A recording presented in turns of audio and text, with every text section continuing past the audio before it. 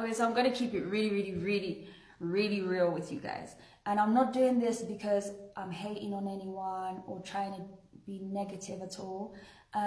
Obviously, I did the song with Slap, and my fans loved it, Slap's fans loved it, and it was a collaboration that I was really proud of. However, a lot of stuff happened behind the scenes that you guys would never even know about. But because I've been asked so many times about this, I might as well just be honest about it.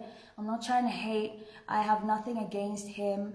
I guess it's just how him and his team do business. We were ready to film and everyone was ready. And I mean, Slap and his team made their demands. They said, Slap needs to have a makeup artist on set. He needs to have, a stylist. We need to have this, that, and the other, clothing, this, that, and the other. And then we paid for, obviously, the whole cost of the video fell on me and my team. So locations, everything fell on us. Transportation, everything. We used different locations. We had to pay each location as if we were using the location for a full day. And we did all of that. We met all the demands as far as I knew. And we had set a date, had the customized clothes. Guys, when I say the customized clothes, as in I had to go to the tailor and say this and this and this. This is the picture of what he wants. I did all of that. And then we are all, me, videographer, makeup artist, stylist, everyone is basically at the set, right? We're now waiting. And I get a phone call from my manager. And he says, oh, Slap isn't gonna come. And I'm like, what do you mean he's not gonna come? Like, are you joking? And I actually laughed because I was like, you're joking, I know you're joking. And he was like, no, I'm not joking, he's not gonna come. Because basically someone from his team, from his management team or whatever, basically in a roundabout way said, well, we need more money to show up. And to me, that's crazy because we had already paid him to actually feature on the song. The video cost was falling on me and my team. We paid for absolutely everything.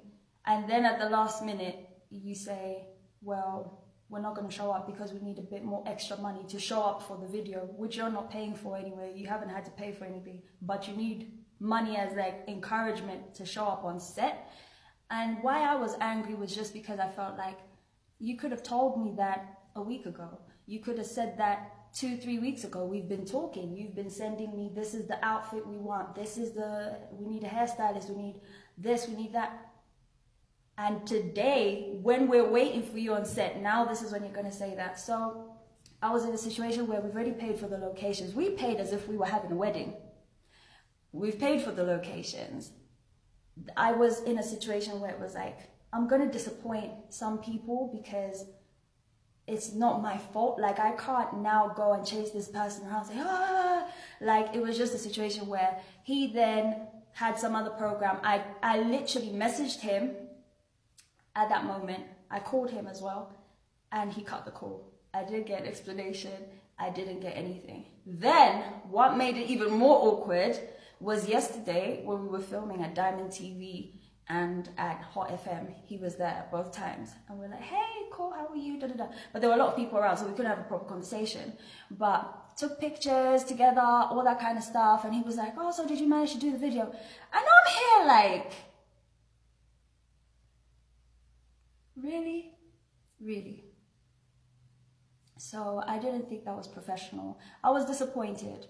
And I know a lot of people are disappointed, but I think that I owe you guys the truth. It is what it is. I can't take the blame because it wasn't my decision. And yo, I mean, we had some some of his team, I don't know. I don't really think it's him. I think it's the people around him. You know, it's like, oh, you know, so we can get a whiskey, so we can, and these are not stories that I'm making up. I've got receipts, I've got messages, I've got all that stuff. But I'm not bad-mouthing him as a person. I'm just telling you the truth of what happened. Yes, I was disappointed, but we went ahead, we did the video because we paid for everything. People had left, people had cancelled jobs to be here. People had booked us into the locations for that set date.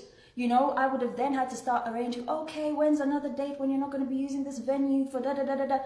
No, we're not here for that. So if you're a professional, you show up because you said you're going to show up. If you can't show up, you tell people in advance. And that's just how it goes. So I'm